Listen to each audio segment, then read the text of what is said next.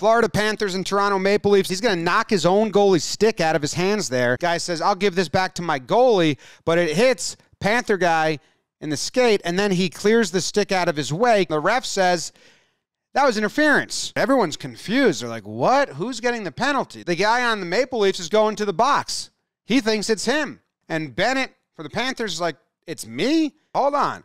Do you know what fucking happened? Frankie, you got to talk. No, the other guy fucking did it. So the refs get together and like, maybe he's got a point. Well, 37 went to the box. Someone's got to get a penalty here. Why don't we just give him one? Because he felt like he was guilty anyway. And they're like, yeah, you know what?